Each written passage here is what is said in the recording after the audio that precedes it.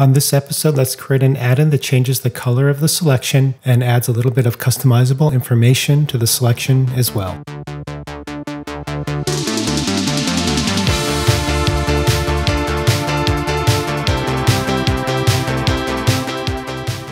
This and many other add-ins are available free from the website linked in the description. Let's walk through some of the features of the add-in itself. You can see there when I create a selection, it changes the color of the selection and adds some text to the bottom corner there. Currently it's showing the range selected and then count of cells that are in the selection itself.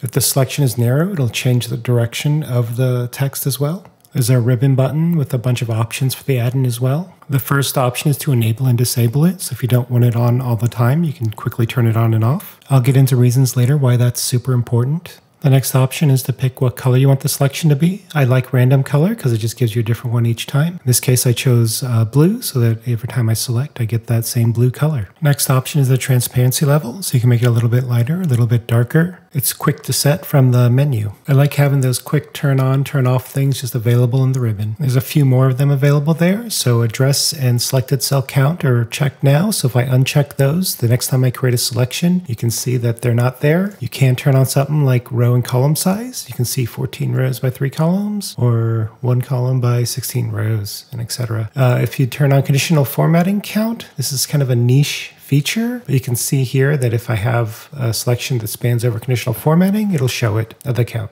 And for the custom formula option, you can actually write your own formula as long as you pass in a bracket selection, and I'll replace that with the actual cell address. And so in this case, if we just do a sum of bracket selection, it'll constantly pass in the sum of whatever I have selected in, and you get the result there, and you can see that in the column. And let's dive into some of the code behind now. And so you can see here, there's a bunch of private with events that allows the add-in to see the events in the active workbook. And so from there, you can sort of listen to cell selection changes and figure things out. The other thing I have here is a bunch of get settings, which are really nice for storing user information and loading it. So as an add-in, you can just write to the registry really fast there, and you can have a default option. And then as the user updates it, you can do a corresponding function to write back. And here you can see a lot of the listening functions that are set up. As the user changes selections, we react to that. Basically what's happening is we're creating a shape inside of the selection and then formatting it up. So you'll see a lot of resetting shapes or reinitializing objects,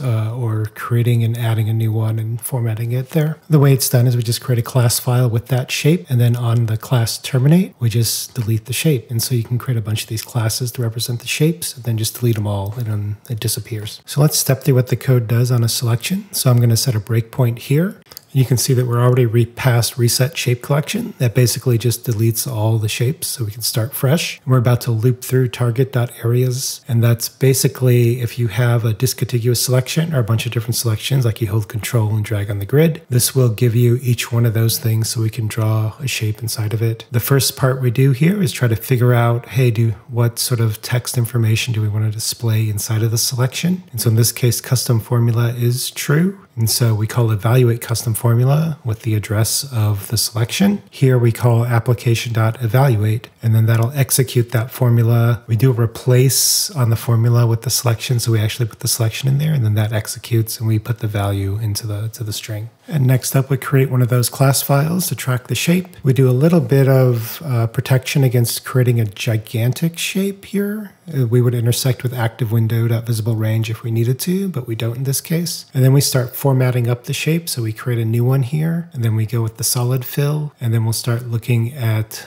since it's randomized, we're going to get a random RGB color. And then because there's text in the front, we do need to pick the right matching text color. There's some basic logic here. It's not perfect, but it'll pick like a lighter one if it's darker, a darker one if it's lighter. And then we'll start loading up some saved options here from the user. So like the transparency bit we have is a transparency flag into it. And then the next bit here is trying to figure out the direction of the text. And it has, again, some basic logic on number of columns versus number of rows selected to see which way it should try to orient. Nothing perfect, but kind of gets the job done for the most part. And so after we figured that out, we're basically done and it exits out. So I was saying earlier on why it's important to disable the add-in, and that's because it's going to clear the undo stack just like all add-ins do when they touch the workbook. And that's a major bummer. I use this add-in to help emphasize selection if I need to at different times, but I also use it for a lot of sample code that's in there, and also sample ribbon X. And so if you rename the file to a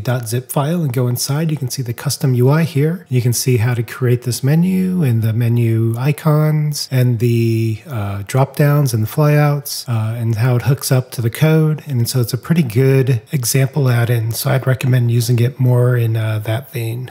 And with that, we're at the end of the video. I did want to give a shout out to the Stevens. He's been following the website and then subsequently this YouTube channel, and he's just been a really, really awesome guy. Thank you, and thanks to everyone. I'll see you in the next one.